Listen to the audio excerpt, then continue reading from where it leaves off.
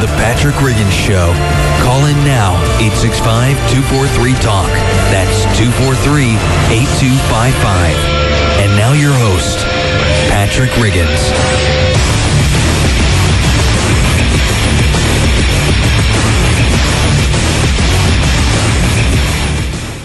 You are listening to the Patrick Riggins Show, where, if it takes forever, I will die trying to make everyone understand the true American way, the true American spirit that made this country great. Assisting me in this noble endeavor is the dominating radio station of this area, WNOX FM 100.3. We are pouring out 100,000 watts of RF power, enabling us to be heard in parts of 5 southeastern states and 2 time zones. We are also broadcasting worldwide via the internet. All you need to do is tune in. There is to bring up your web browser and type in www.wnoxfm.com. There you can watch and listen to this show being broadcast courtesy of our in-studio webcam. If you have a slow computer or just now getting your web browser up because of that slow computer, that address again is wnoxfm.com. If you're watching on the internet, you'll see me sitting here at the microphone and another person to my left who appears to be trying to stay awake. That person is Tori, our show producer, who you hear all through the shows on Sunday. And I was listening to you earlier, and you sounded like you were actually with us. Like that gig last night didn't take it all out of you. Or is that just caffeine? Yeah, I woke up since then. Wheeling and dealing this morning. I wasn't as sharp, but it was a late night last night. Yeah. And Tori, for those of you who haven't been listening, played. He's in a band called Courtyard, and they played at the Well last night. So I guess it's a good gig. Yeah, great. Yeah, thanks to those who came out. The other bands, Gorilla Sons and Phoenix Bloom, both really, really good bands. I mean, everybody just really kicked it last night. It was fun had by all. Yes, unlike Saturday, earlier that day, Saturday. Yes, it was a bit of a morning. And Patrick did not show up for his autograph session again. Again, I was flaking out. That's what happens when you achieve this celebrity status. You start, I don't have to show up for that. Yeah, you're going to start getting your fans angry at you. Pulling the Lindsay Lohan up, yeah. Because, these fans, they come out, they plan it all week. Yeah. They can't wait to get there to meet you and have you sign their and you sure stuff they weren't and mistaken. Kiss their babies. I think they would show up because they thought, when David Posey was out here, they thought it was him. And now I think they get me confused with Spanky Brown. No, it's you. They were chanting your name, Patrick. They wouldn't let no bands go on stage until you came. It was awful. It was ugly. Were they holding pitchforks and torches though? That's a different kind of chant. No, that was the UT crowd after the game. They were marching down Cumberland with pitchforks. That was Dooley's fan base at the moment. But no, thank you for everybody that came out. Yeah, that's again, and we'll keep you apprised. Is anything on the horizon? Nothing on the books, either band. So a little bit of a break, little downtime. Yeah. Well, you need that every once in a while. Yeah, I've been pretty busy lately as far as that goes. So, all right. Well, again, thank you for tuning into the show this week. Each week, I like to thank you, the listening audience, for making this show so successful.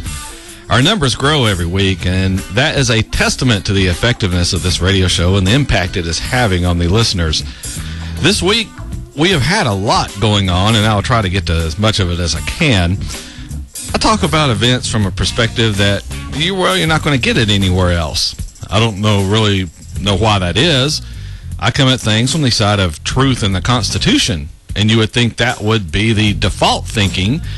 But listening to the news day in and day out, it really isn't. As this show gets more popular and I get recognized on the street more and more, frequently the conversation evolves from, hey, I love the show, to questions about the content. And one question that pops up sometimes is why I try to cover so many topics during my 1 hour show. Why don't I just limit it to one topic? Many show hosts will take a show subject and make it last well, heck, 2 hours of a 3-hour show. I really don't see a need for that. I think that is a waste of your valuable time. I am here to educate and inform, not educate like in college where they chew up your time and money requiring you to take needless classes, but educate with an eye towards efficiency. I want you to get good information so you can make good decisions.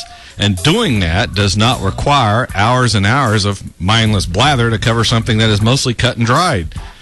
For instance, I'm not going to sit here and talk about why we shouldn't take money from one citizen and give it to another. That there should not be any debate on that subject.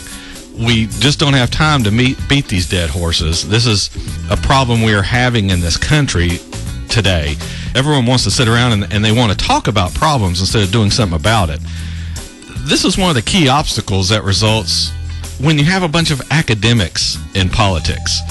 You see, they are used to sitting around having debates and high-minded discussions and not making things happen.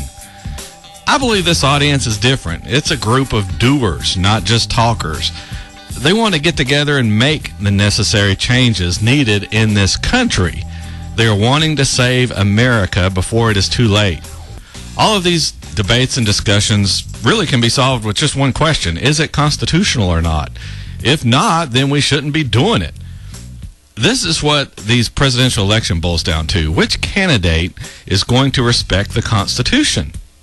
If you listen to what they're saying, then it's neither the Democrat nominee nor the Republican nominee for sure. But to listen to the commentators on either side, it's going to be Armageddon if one or the other is elected or reelected. But what if we elect one or the other and nothing changes? Andrew Napolitano wrote a column, and his column involved a series of questions. One of them was, what if the principal party's candidates for president really agree more than they disagree? What if they both support the authority of the federal government to spy on Americans without search warrants? And he continues on and goes through a column on this, and we'll put this on our Facebook page. He wants you to think about these questions and realize there isn't a whole lot of difference between the two of them. And what we need to do is basically get Congress and pressure them to make these changes because they're the ones who ultimately are in charge anyway. I've covered a lot of these ideas on this show over the past spring and summer, and I'll continue to discuss them even after this election. But I think it's important you think about these types of questions. Even though both sides, as I said, preach doom and gloom should the other win election, just remember it is Congress that can stop all this. Congress has the final say. So we are up on the first break in the show. We'll have a lot more. We'll get started right after these messages. This is Patrick Riggins on The Patrick Riggins Show. We'll be back after these messages. Fighting for freedom, liberty, and the restoration of the Constitution. The Patrick Riggins Show. Call in now at 865-243-8255. That's 243-TALK. And now your host, Patrick Riggins.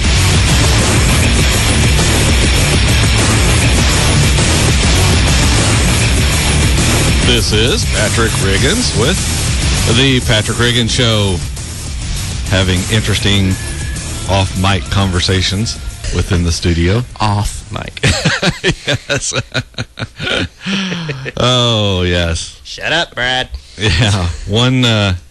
It's really good that, of course, if you're on WNOXFM.com, you can watch it online, but it's good that you can't hear it.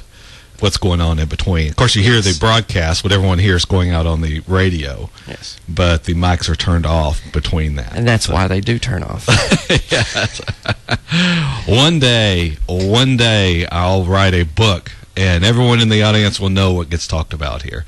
So, and Tori will go into hiding. Yeah, can you wait till my retirement for that to happen? Yes. All right, this week, the tragic story of what happened in Libya has been, well, and all over the Middle East, has been all over the news this week. And I've had quite a few emails coming in asking, well, what I think of it. By the way, if you want to email the show, the email address is patrickrigginshow@gmail.com. I think the reason I get asked about this sort of thing is because of my unique views towards current events. Views that you'll really hear nowhere else because I'm not there. I'm here. So by tuning in, you will sometimes hear things which you may agree with, and sometimes you will hear things you don't agree with. Contrary to what we are told in society nowadays, that is a good thing. A contrary, or maybe not exactly parallel view of what you think is always good to consider. It keeps you thinking. It keeps you evaluating your positions so that you can have the confidence to stand for what you believe in. The result is your principles are well thought out and not just adopted from whatever your friends are saying or what you saw on the news last night or some commentators or even mine, although you would do well to seriously consider mine and disregard those others. But anyway, back to Libya. I think it is interesting to watch the politicians all position themselves as outraged about the killing of our ambassador, which, by the way, is a perfectly articulable, if there's a word such as that, act of war. After watching this night after night this week, it hurts our pride and our ego to see what happened. But what is the answer to it? Go over and get some payback? Then what? The lesson here is to learn from what happened. That is how we avenge these people's lives, by not making the same mistakes again and getting more people killed. Otherwise, these people died in vain. If we weren't over there to begin with, then all they could do is burn our flag and scream and yell about us, but who cares? The wannabe leaders in that country do. That's who. You see, by keeping us involved over there, these people have someone for the population to hate. By doing that, it keeps them all focused on how much they hate us, and they don't consider our other traits, such as freedom and liberty. Two things that I'm sure a large majority of the citizenry over there might like to try if given the opportunity. Fear and hatred are really good tools for oppression, though. These religious leaders use them to incite violence towards people or ideas that threaten their power, just like our government uses fear of terrorists, drug users, etc., to accomplish the goals it has. It all boils down to power and exercising it over other people. If the leaders really believed and wanted to follow their religion, then why is it important to drag others along? This is why religions that rely on oppression are not really interested in helping the follower, just empowering the leaders. Hillary Clinton gave a speech when they flew the bodies back home, and she said this: the ambassador and these other Americans gave their lives for others. They didn't give their lives for anyone nor anything. Who would give their life for Libya, a country that is in turmoil? Their lives were taken from them with somewhat of the complicity of the United States government.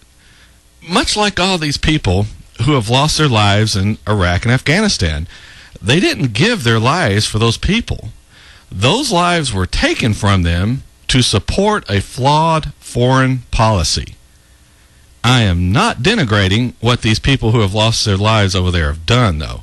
I'm saying it is a waste and a disgrace for our country to be sending Americans to possibly lose their lives for people who don't want them there or don't care. As I mentioned on this show a few weeks ago, we have been meddling in the affairs of the Middle East for far too long.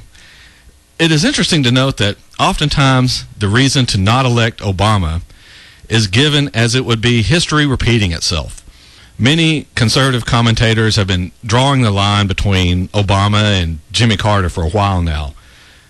But these same people will turn around and say we need to go into Afghanistan or Syria or Iran, when if you look at history, these people have been fighting in this region for a long, long time. And yet, we think all of a sudden we have the answer for them. Are we not learning from history? Oh, I guess we only make that argument if it's in line with what we want to do. So we shouldn't ignore history when it comes to this country, but we should ignore it in all these other countries who have been warring among themselves for what seems like forever. Our government has a really interesting way of not practicing what it preaches on both domestic and foreign relations. We tell other nations not to attack and kill people, yet we do it with an annoying regularity. Our president practically bragged about how he has a kill list of people in the world, people who are subject to extermination without so much of as a trial. We don't even notify them of the, quote, death sentence that has been imposed on them entirely without their knowledge, and also without being given an opportunity to answer the charges. What happened to innocent until proven guilty? Is that not something owed to every human? Or is it just Americans who are special enough for that treatment? Our founders realized humans are born with natural rights, and these must be respected. I would think a right to live is at the very top of that list. But here is our CIA flying pilotless drones all around the world, and not just spying, but killing people with them. I guess if there's not any pilot, it almost becomes like a video game. You know, just watch the monitor, press a button, and presto, another human is removed from planet Earth. Let's face it, our country has become a merchant and promoter of war and killing in the world. 78% of the global arms trade is provided by the United States. We are the top dog in that category. So who comes in second at 5.6%? 5.6% versus our 78%. It's Russia. Everyone else is far behind. It is almost in our best interest to have wars going because it provides so much money to our economy. We also have an estimated 1,000 to 1,200 military bases all around the world. Is there any reason for this? Is there any need? Well, Patrick, you might say, we have to be the world's policemen. We are the good guys. Well, are we? Do good guys kill others without a trial? Do good guys needlessly slaughter citizens of other countries and call it collateral damage? Oh, well, you know, they had it coming. I guess that's what they get for living too close to a terrorist, or what the United States government deems a terrorist anyway. A story out of Yemen a few weeks ago accused the United States of killing 13 civilians in an aerial attack. It was a drone, but still an aerial attack nonetheless. Members of the Yemeni government told reporters that an unmanned aerial vehicle operated remotely by the United States military killed more than a dozen civilians, including 3 women, near a town there in it's the town of Rada in looks like Al-Baitha province. But anyway, a senior Yemeni defense official said, quote, "This was one of the very few times when our target was completely missed. It was a mistake, but we hope it will not hurt our anti-terror efforts in the region," unquote. Does not anyone else find this crazy? It is no wonder why the people in the Middle East hate the United States. I would hate a country that is violating our sovereign airspace and killing our citizens. Yet we continue with this insanity, telling ourselves we are defeating the enemy. But our so-called defeating of the enemy is only fueling its growth. So when does it all end? When we've killed everyone in the Middle East? When everyone over there signs a declaration of allegiance to the United States? When the head of an organization sits down and signs a peace agreement? But wait, there isn't a head, and there isn't just one organization. So how can this war ever be over? The truth of the matter is, no one making money or acquiring power is interested in having this war be over. They're making too much money, and governments around the world are getting too much power from it. After all, if you are a leader of a third world country and you have some political opponents you need eliminated, what better way than to ring up the United States and tell them you're having a terrorist problem? Hello, CIA? Hey, yeah, I need you to come over and eliminate some Al-Qaeda from my country. And, of course, the CIA is more than happy to come over and accommodate you. That is just one more base they can use in that part of the world. Heck, we'll probably even give that country some foreign aid for the leaders to put away in Swiss bank accounts. After we hire all of their friends and relatives to help out with the operation, of course, the leader will be set for life. surprisingly, the American public is either largely unaware or they don't care about these shenanigans. That's partly what we're doing on this radio show, trying to raise the level of awareness. I want you to think about these things and look at what our government is doing overseas and how it's wrong and how we need to stop it. Again, the way to stop that, putting pressure on Congress. We've come up on the half-hour break here on the Patrick Riggin Show. We'll be back with some more. And, well, I don't know what we'll talk about maybe the Afghan attack and some other things. We'll be back after these messages. Fighting for freedom, liberty, and the restoration of the Constitution. The Patrick Riggin Show. Call in now at 865-243-8255. That's 243-TALK.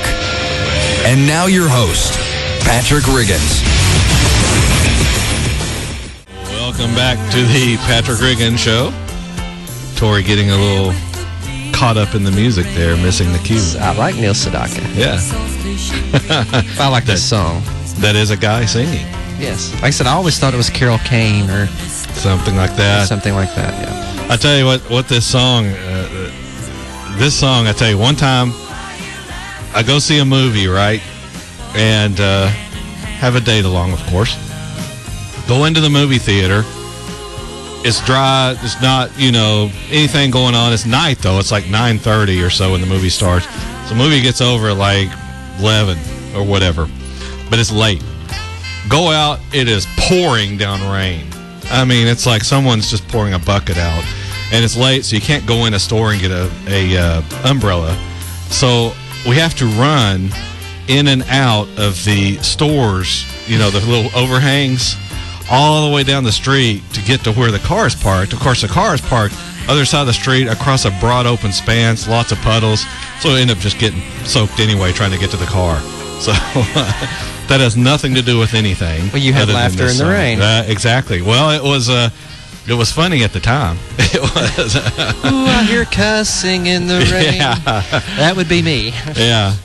Well, you have that... you're out with somebody and you're like, oh, everything's fine. It could be storming and raining and it's still trying to make a good impression. Yeah. And still fronting. Have the BS going. Yeah. And then once you get married, then stuff like that is just a pain. Oh, yeah. It's when the BS stops. And they find the real you. That's what scares so many women off with me. They're going, wow, that boy is dark. And that's why I like it. They're like, yeah, get out now. All right. Okay, kind of going along the same line here as that last segment. I've got a story here that, let's see where it was from. Fox News. That's where it's from. But it's entitled, Afghan Attack Kills 4 U.S. Troops. It was today, actually, and today the 16th, yeah. So it says, though, 4 American service members were killed Sunday after a man in an Afghan police officer uniform turned his gun and started firing at a remote checkpoint in southern Afghanistan. Afghan officials said the checkpoint in Zabul province's Mizan district came under attack first from insurgents sometime around midnight. American forces came to help the Afghan police respond to the attack. It was not clear if some of the Afghan police turned on their American helpers in the middle of the battle with the insurgents or afterward, or were somehow forced into attacking the American troops by the insurgents. So, okay, somehow the Afghan police might have been forced into attacking the Americans. Yeah, I can see that. Right in the middle of a battle, the insurgents had enough time to get all these people together and make them fight the Americans. Right. This foreign policy is almost becoming, let's see what story they will believe today from the administration. Well, from our supposed allies and from the media. Does anyone else get the feeling that maybe we're being lied to on a regular basis? Oh. No. Anyway, back to the story here. Taliban spokesman Yusuf Ahmadi said the police who attacked were not affiliated with the Taliban insurgency. But they are Afghans, and they know that Americans are our enemy, he said. The police who have fled have joined up with the insurgency. So, it sounds to me like they were planning on this all along. These police obviously decided before joining up the insurgency they'd build some street cred by killing Americans. Anyway, in the story, so far this year, 51 international service members have died at the hands of Afghan soldiers or policemen or insurgents wearing their uniforms. At least 12 such attacks came in August alone, leaving 15 dead. The checkpoint attack was the third attack by Afghan forces or insurgents disguised in military uniforms against international forces in as many days, killing 8 troops in all. So why is this happening? Why are our friends shooting at us? Let's read another story from yesterday. It's entitled, Afghan Officials Say 8 Women Killed in an Airstrike. Afghan officials say a NATO airstrike killed 8 women and girls who were out gathering firewood before dawn in a remote region in the east of the country. The coalition says it believes only insurgents were hit. Isn't that the same story we're told over and over? Only insurgents were hit. Of course. The way we count who is an insurgent and who isn't, then I guess only insurgents were hit, because we count just about everybody as an insurgent. The story also goes on, 7 injured females were brought to area hospitals for treatment, some of them as young as 10 years old, said a provincial health director.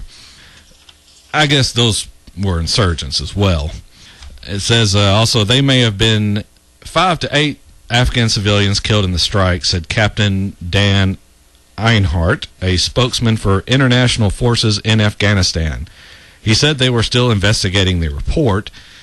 Protecting Afghan lives is the cornerstone of our mission, and it saddens us as we learn that our action might have unintentionally harmed civilians, said Jamie Graybeal, another spokesman for the international military in Afghanistan. So now we're admitting we might have killed some civilians as well. And to do a little CYA, the Afghan President Hamid Karzai said he strongly condemns the airstrike by NATO forces, which resulted in the deaths of 8 women. A statement from his office said, he said the Afghan government was also investigating. With this going on, we sit over here in this country and wonder why these people don't like us. To counter these types of stories, we are told the insurgents will fire on their own people in order to boost the number of civilians killed in order to anger the population. So we can't win. If we somehow miss the civilians and only kill the bad guys, then the bad guys' friends will make sure some civilians get killed and blame us for it. The Afghan war is not winnable, not in the sense we are used to. These people have been fighting for generations. Why are they all of a sudden going to stop and play nicely? Because we told them to? Because we're going to make them? They have to want to do it, and they have demonstrated they don't. These people are not ever going to clean up their country until they decide to do it. So what's the alternative for us? I think it's pretty simple. Either we commit to wiping out a large part of that country's population, or we get out. We have been involving ourselves in wars that never lead anywhere. We don't have an exit strategy. We don't have a clear leader we can eliminate, or that we can who can commit their country to surrender. So what do? Well, we sit around pondering it, and all this time our soldiers are being killed, our nation is being bankrupt, and our rights and freedoms are being taken away. So who's winning in this scenario? Because someone must be, for us to be continuing with it. Bureaucratic momentum can't explain it all. The truth is the governments are winning. Our government is getting to spend loads of money on fighting and weapons, which raises our representatives' campaign donations from the companies profiting from these escapades. The other country's government wins because it gets loads of money and assistance from our government, which means it gets our money, the taxpayers, because the only money our government has is ours. All of the leaders' friends over there and associates get loads of money as well, because they are the ones doing business with us over there. So they all get their cuts. So who gets screwed? Well, it's us and them, the citizens of their country and our country. We get screwed because we are spending money we don't have and giving up freedoms for a war that is not benefiting us at all. The citizens of that country get screwed because their government has an interest in keeping the problems going, because otherwise, if the job gets finished, we leave, and we take a lot of money with us. Although I'm sure we'll continue to pour foreign aid into the country, which their leaders are all too eager to accept. So, we're up on the last segment of the show here, last break. This show just flies by. I tell you, we've got so much information, and I hope you guys are making note of it and thinking about what you're going to talk to your congressman about. This is Patrick Riggins with the Patrick Riggins Show. We'll be back after these messages. Fighting for freedom, liberty, and the restoration of the Constitution. The Patrick Riggins Show. Call in now at 865-243-8255. That's 243-TALK. And now your host, Patrick Riggins. Welcome back to the Patrick Riggins Show. I've got it together, Tori. I was wondering. Everybody watching online? It is truly behind the scenes. If you check out the studio cam, it is a lot of stuff going on. I tell you, I was kind of Pluck Spanky's show there right before ours there, and he was talking about losing weight. If you want good exercise, run to the bathroom during a short commercial break. That is that's some exercise. Actually, I broke my foot doing that at a station I used to work at years ago. Really? Running to the bathroom during a break, and I was running back through the hallway, just getting it, running as fast as I can, and somebody came out of another studio and said something. I stopped, planted on my left foot, and you heard it snap. And I fractured it across the center of my foot. Oh, nice. From a bathroom break. And you don't have a good story.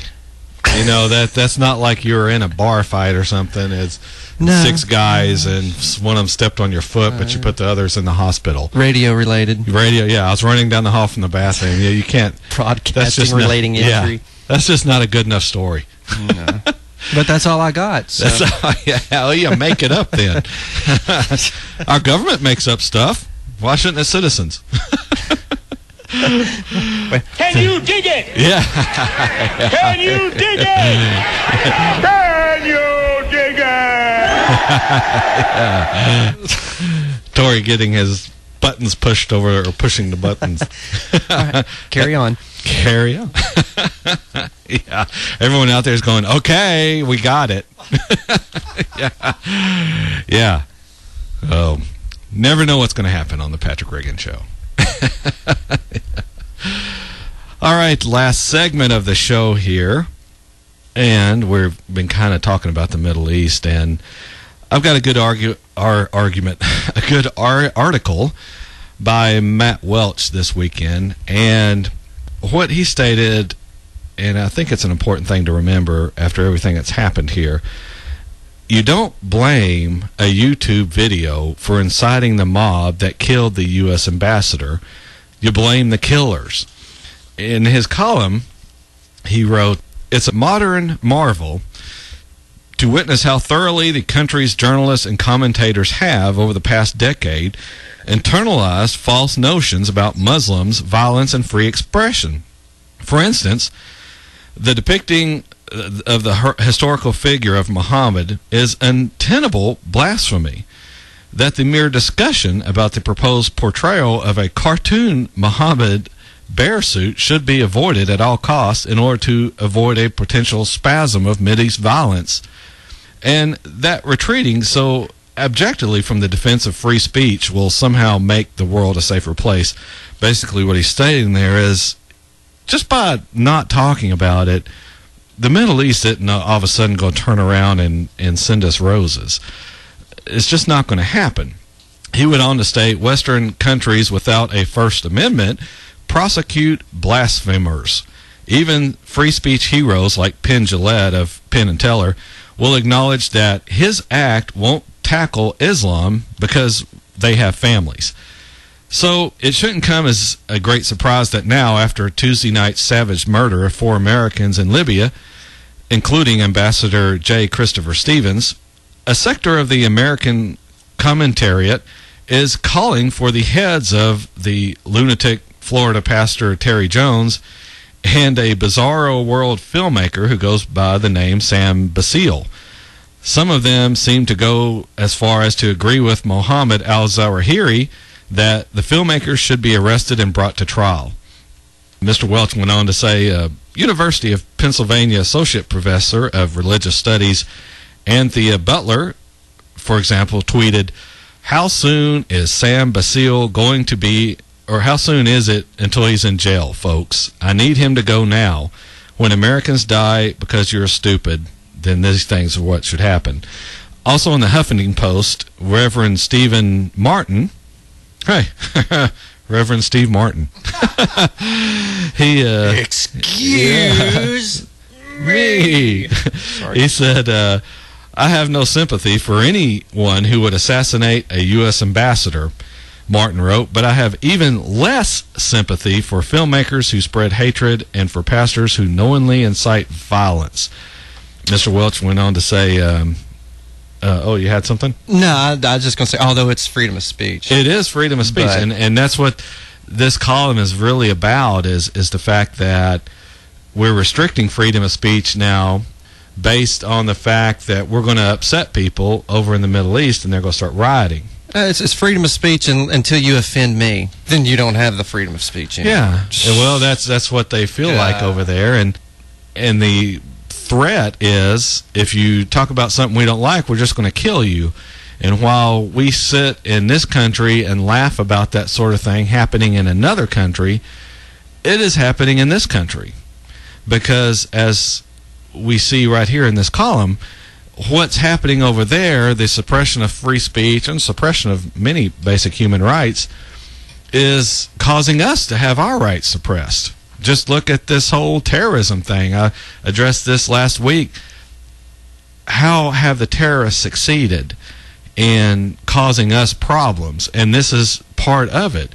We've lost many freedoms and liberties in this country as a direct cause of the war on terror. We sit here and say we're being safer and everything, but we're really not. We're just operating under what they call, well, a lot of people call it online the theater of safety, because it is just a show.